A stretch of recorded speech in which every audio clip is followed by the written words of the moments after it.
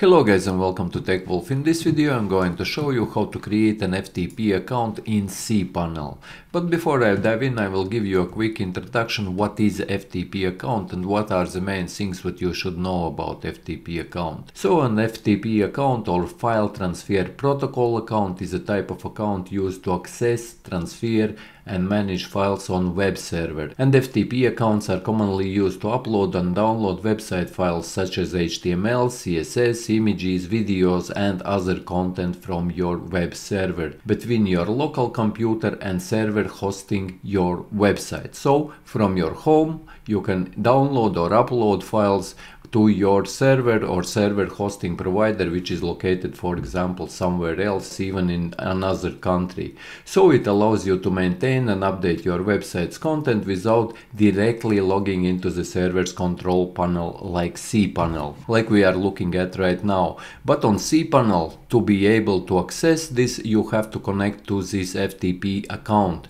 And here we can create account and you will be able to use this account details to connect to your files which are located on your host server. And in next video I will show you how you can do it by using FTP client like FileZilla.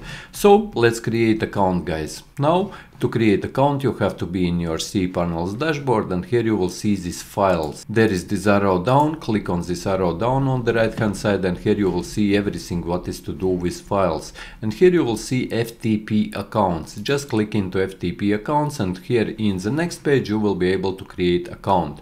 We will create account and I will call this account new user. You can call this account or login name however you want. This login name will be the username which you will need to log in later on when you will be connecting from your home to this server.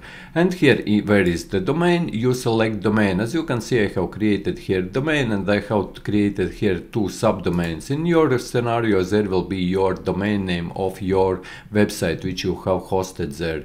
You just select that website to which file system you would want to connect and then you give a password. And this password will be that password which you will need when you will be logging in by using FTP client. Like I mentioned, I will show you this in the next video. And here where is the directory, here you can delete altogether this path which is bever.ie, in my case /new use. And where is quota? Here is 2000 megabytes. You don't need to check that, leave at unlimited and click create FTP account. And once your account will be created, you will see your account here. As you can see, I created this account, new user at bever.ie. And if you want to, for example, change password, you can change password to this account from here.